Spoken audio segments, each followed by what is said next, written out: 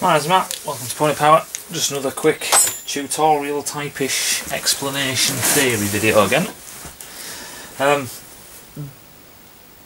There's a lot of things, different things you have to measure on engines, and I've been searching for the last 20 minutes for a 50cc piston and I cannot find one because I usually chuck them out, unfortunately. But without the piston I can still show you the essence of what's going on, and I know it's bad form of me not to have the piston and show you properly, but you can get the gist of what's going on. Basically, what I'm going to show you today, like it says in the title, is ring end gap. So all piston rings have a gap, as you can see here, and with two-stroke engines they have a pin inside the side of the piston, and it's just a ring pin, and it's to stop the rings rotating so this gap doesn't move around. I've got a four-stroke piston here. This is a Mazda piston, I think, and the ring grooves don't have a pin in because it doesn't really matter if the rings, there is an orientation you have to put the rings in, but it's not vital that the rings don't move, so they're allowed to rotate around to no detrimental effect to the engine. With two strokes, obviously you have these ports, you have ports inside, and these rings have quite aggressive edges, so if the ring was allowed to rotate, as soon as it passes a port the ring would pop out in the hole, the piston would carry on going down and snap a ring off. If you don't put your rings in correctly, that's exactly what happens, and there's a lot of pictures and video, well, a lot of pictures on the internet of people who've got exactly that problem. You'll see that the ring travels outside of the ring gap and it'll break away at the piston. You'll see like a sweep in action of where it's eaten into the piston.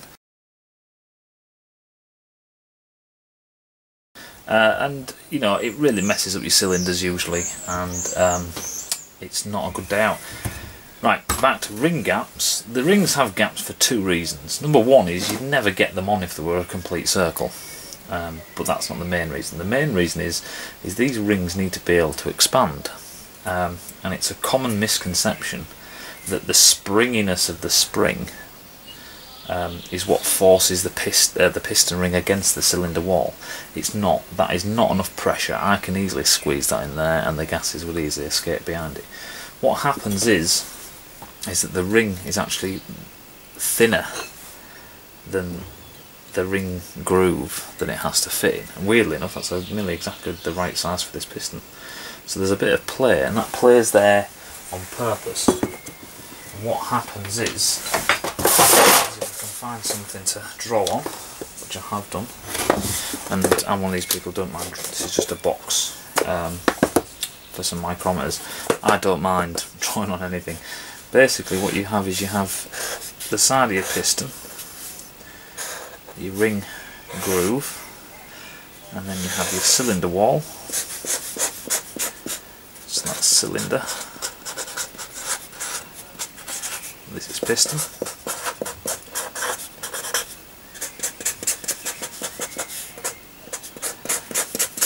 And the ring is actually smaller than the groove. This is obviously exaggerated,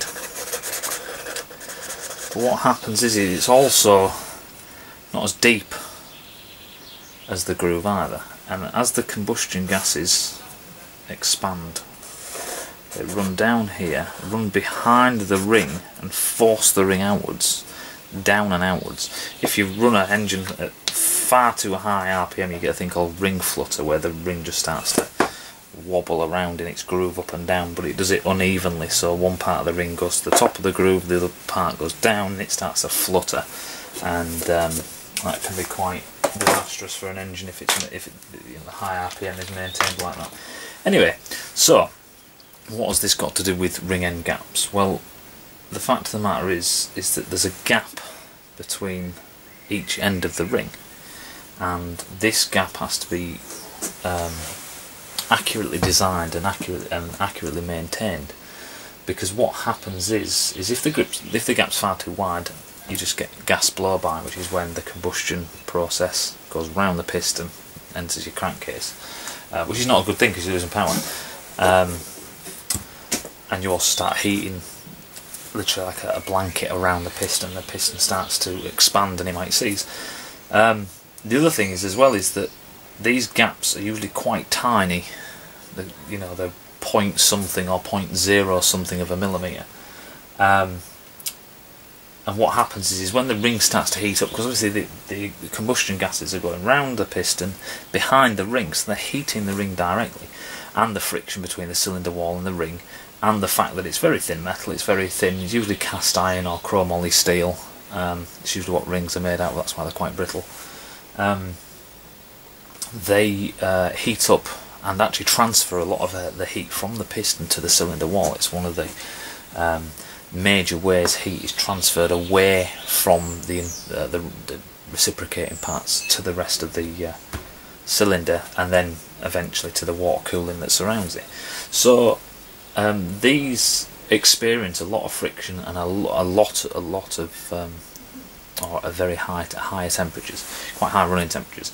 So what happens is the ring expands just like metal or any other material does when it gets hot. It expands and the ring gap will close. Now if the gap is too shallow, the ring gap will expand so much that the actual ring will pinch and break. So that's why it's quite important that the ring gap is maintained.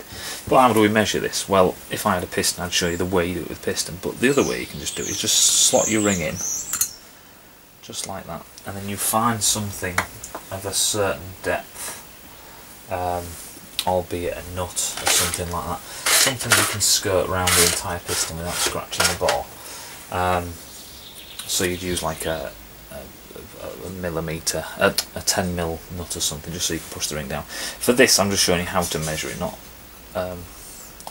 accurately. So basically the ring has to be sat flush all the way around. Like I said, by hand this is a very hard thing to do. You can go around with you can use your the depth part of your vernier, or you can just go around with a scale if you're really going to do it that way, and just make sure that the whole thing's pretty round all the way around. Be careful not to scratch the absolute crap out of your cylinder. This is a knackered cylinder, but like I said, this is just a demonstration. And just say for instance that your ring gap in your manual is 0.01 mil. You then get your feeler gauge, and you need a feeler gauge, there's no real other way to do this. You get your feeler gauge and you plop that between your ring gap. So your ring gap's in there, and I'll see if I can. I'm crap at doing this, so I've got a good picture then. That way. So your ring gap's there, and you just measure it like this. Now what you should do is, that one was far too slack, so you get a lot bigger one, so we'll go for 1.5. It's usually, I think it's 0.8 mil. And you keep on sliding it through until it just nips it and starts to move the ring. It doesn't have to be really tight. If you go really tight, then you're just defeating the purpose, but you just keep on pushing it through, and then that's your ring gap. Now what do you do if your ring gap's too big? You need a new set of rings. What do you do if it's too small? You can actually pull your ring out, get a small needle file, and very carefully